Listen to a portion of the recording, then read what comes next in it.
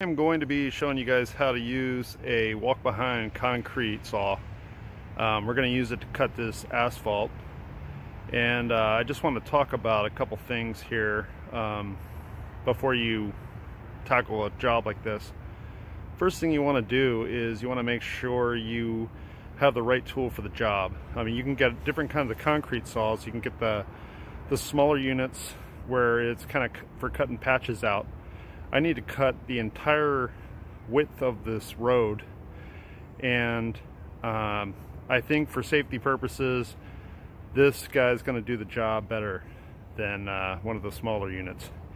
The smaller units usually have a larger blade and can go deeper into concrete or asphalt, but I don't need to get more than about 3 inches deep on this. So this guy is going to work the best, and I think is going to be the most stable. Before you get going on a project like this, you want to make sure that you have a very distinct line of where you need to cut. You need to have an idea of how deep you're going to need to go. In my case, I'm going to be cutting a notch out of this asphalt, kind of roughly like you would cut a dado in lumber. I'm going to make multiple passes, and then I'm going to use this breaker bar and hammer and try to knock out the inside. You're going to need a water source, because the water source provides water to the blade, and it also wets the road surface and all the dust that's going to come out of this. You do not want to breathe that. You want to make sure you don't breathe any of that or concrete dust. That can really affect your lungs and possibly kill you over a long period of time. Anyone that asks you to do it dry, especially if they're a boss or whatever, you need to maybe tell them no or walk away from the job, because that person does not care about you. When you're using dangerous equipment that makes a lot of noise, you want to protect your hearing and your eyes. It's good to get in the habit of wearing steel-toe boots whenever you're doing any kind of work with tools. And I'm using rain gear because it's going to get pretty sloppy. The unit is an EDCO, and it's gas powered. Gas goes here. It's just regular gas. You want to check the oil. Oil is right there. You got your on-off switch. You have your choke down here, the gray. Gas is right here. A shut off here.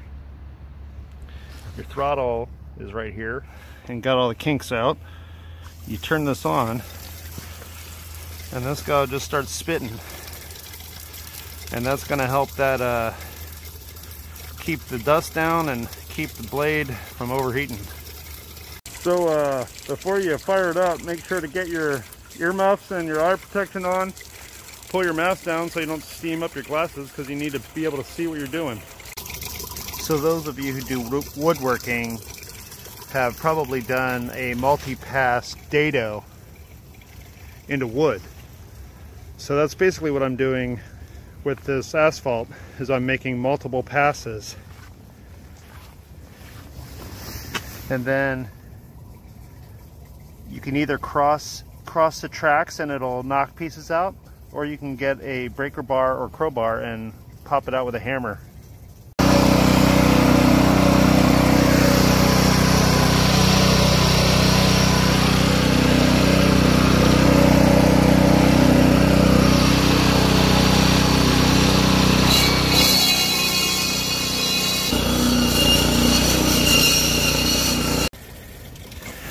You just basically want to make a notch.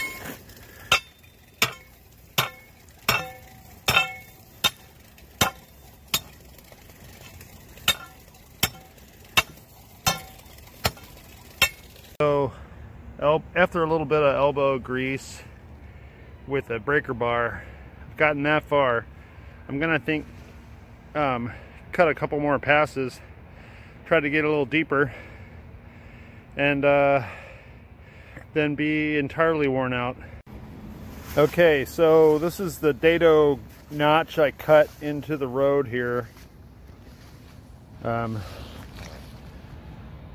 it across with that guy, and then I had to hand chisel and use a breaker bar to get it more